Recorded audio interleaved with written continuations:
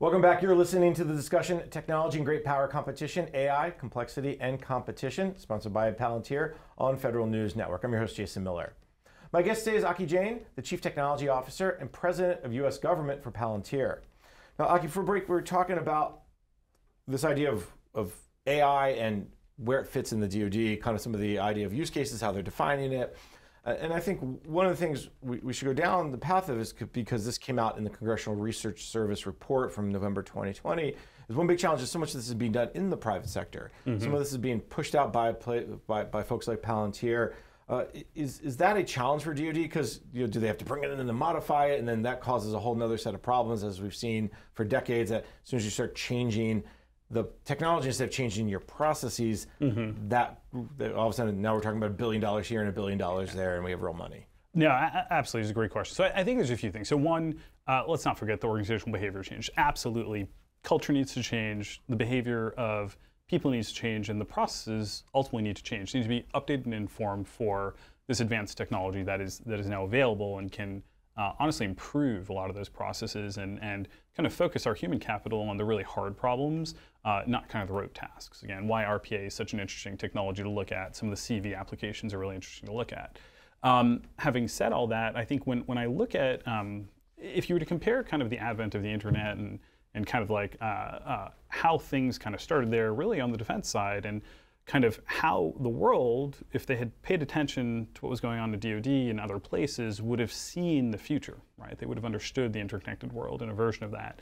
And kind of networks and technology for telecommunications and other things, you've just seen kind of DoD being quite a bit ahead on all those things. I think when it comes to AI, and I actually think more and more we're starting to see this actually in the space kind of domain as well, I think you're seeing innovation from the commercial sector, and in particular the consumer aspects of the commercial sector leading, right? And I just, use the simplest possible example here.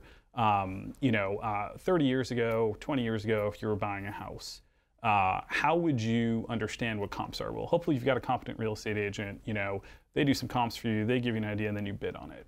Now you can walk down any street in America, you can pop up Zillow or Redfin, and you can understand every house that's sold on that block, how much it sold for, who it sold to, and kind of get some kind of prediction on kind of where that market's going based on all the different signals and inputs that they have.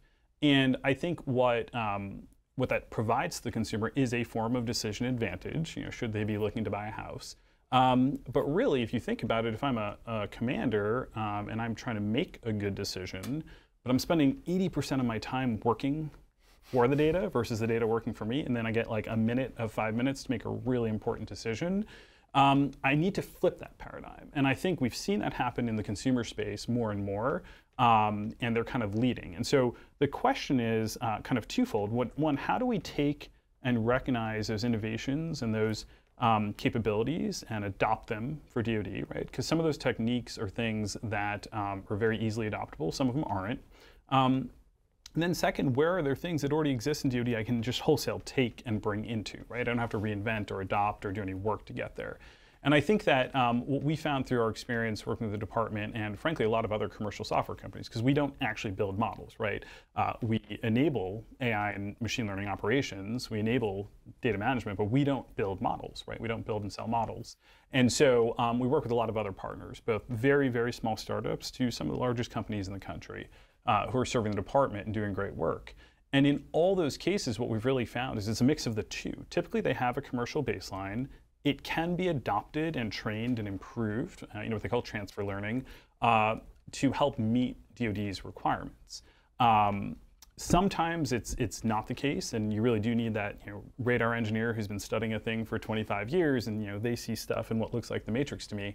In that case, you need to bring the tooling, not the underlying model, over to the department and then give it to that person to enable them to kind of do the work. But we're seeing great fits for both of those things and actually really rapid acceleration of DoD's outcomes.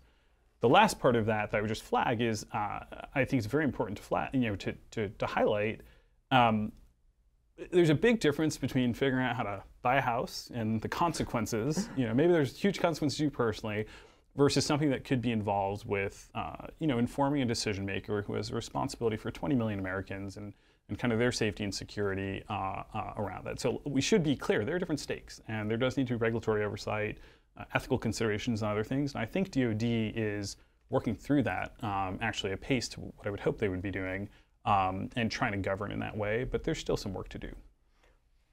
I want to go down that path in a second, but let me just come back to one thing. I love the idea of we got to flip the paradigm around commander instead of spending 80% of their time working to get their data and then making a decision, but spend 80% time using the data to make a decision.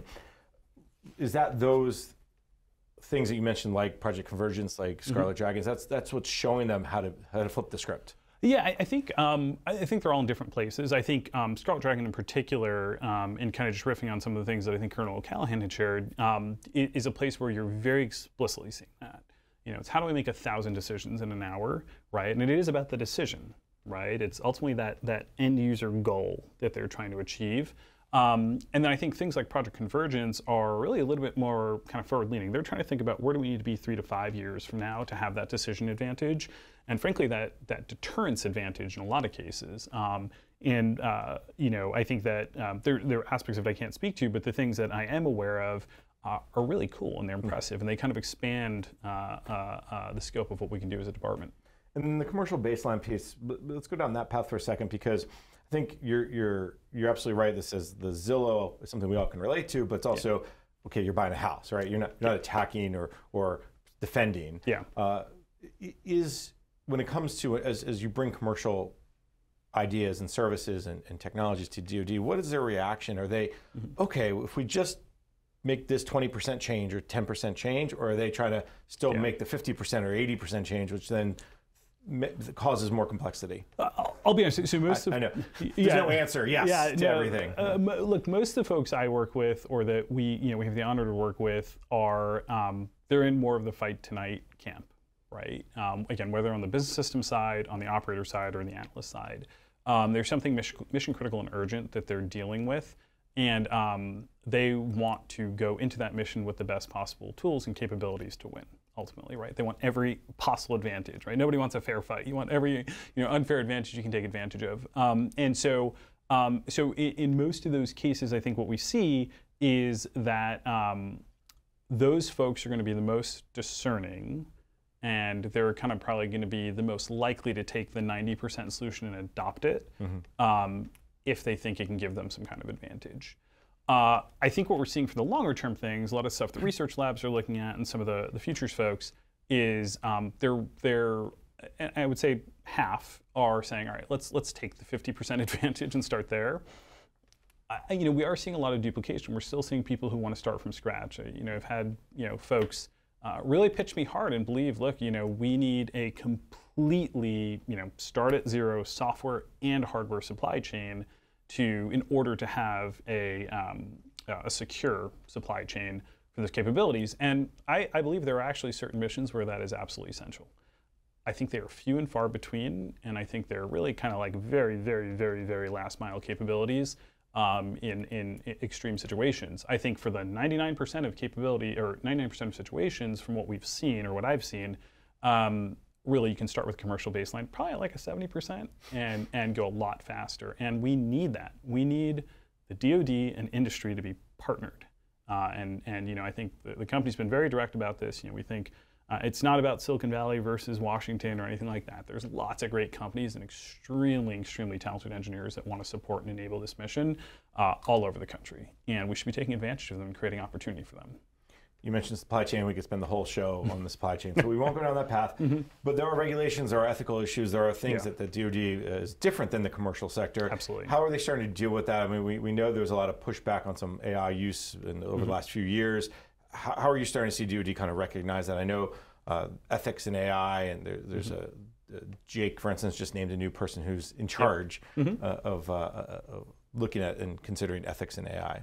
Yeah, absolutely. I think that Jake and some of the work Alka Patel had done prior in that space before I think she'd left the department, but I think that the Jake is helping there. I think that there's a lot of folks thinking about this on the NSC. I think there's a lot of folks just in OST generally thinking about it. Look, the thing that I strongly believe is, I'm always going to bet on that warfighter, on that general, on that commander who has, if you will, that deep responsibility. We need to make sure that the AI that we're building is thoughtful. that it is that we're aware, because it's very hard to pull bias out of data sets, but that we're aware of the biases that it's trained upon, that we're aware of the context that it's trained upon. Palantir has provided thoughts and feedback to NSC-AI and to NIST and other organizations on how to do this well, and we have some good experience doing it. But at the end of the day, this is kind of where that human in the loop is so critical for where we are with AI right now, because AI is fallible. Let's be very clear, just like humans. AI is fallible, and especially because the AI is only going to be as good as the data it is trained upon, and that data is also coming from sensors and capabilities that have errors. We need ultimately a human kind of for that final decision to make that decision. And I think the department has taken a pretty good stance on that. And I think what you're seeing from DoD is to address some of those ethical and bias considerations is really trying to improve their data. You mentioned David Markowitz, the Army CDO, David Spurk, the DoD CDO, also are trying to look at these governance issues as well as how to say, okay, what's the taxonomy? Are we all, if we're calling a ship, what does that really mean to you, to me, and everybody else? So I think that's good. Let's maybe broaden this discussion out. When DoD is starting to look at AI, when you talked about use cases earlier a little bit, where do they see some of those big use cases? Because DoD is all about, they're about fighting wars and protecting the nation, and their mission is as clear as we have. Of course, one could argue it's getting muddier sometimes, but let's take it from the military perspective and protecting the nation, fighting wars. How is DoD starting to kind of think about that? Yeah, it's interesting in some of the early conversations with some of our AI work or supporting AI in DoD. One of the things that was really reinforced with me is like, hey, just remember, it's the Department of Defense, right? It's the Department of Defense. We want to live in deterrence 100% of the time if we can. And I think that the department is trying to embrace AI as a mechanism to be a deterrent, right? And you see this with the notion of information dominance, right? With decision advantage, these types of terms, right? Sure, you need, all domain command and control in a defeat scenario or a scenario where you are in conflict. But by actually building those advanced capabilities and actually giving us the ability to make better decisions along the way, I think the hope is ultimately, especially with our peer-like adversaries, to deter, right? And I think AI is a critical aspect of that. There's so much more we could talk to, but unfortunately we're out of time for today. So let me thank my guest. Aki Jain is the Chief Technology Officer and President of the U.S. Government for Palantir. Aki, I really very much enjoyed our conversation. Thank you so much. I really appreciate the time. Thank you. I'm Jason Miller, and you've been listening to the discussion, Technology and Great Power Competition, AI, Complexity, and Competition, sponsored by Palantir on Federal News Network. For more on this discussion, visit federalnewsnetwork.com and search Palantir.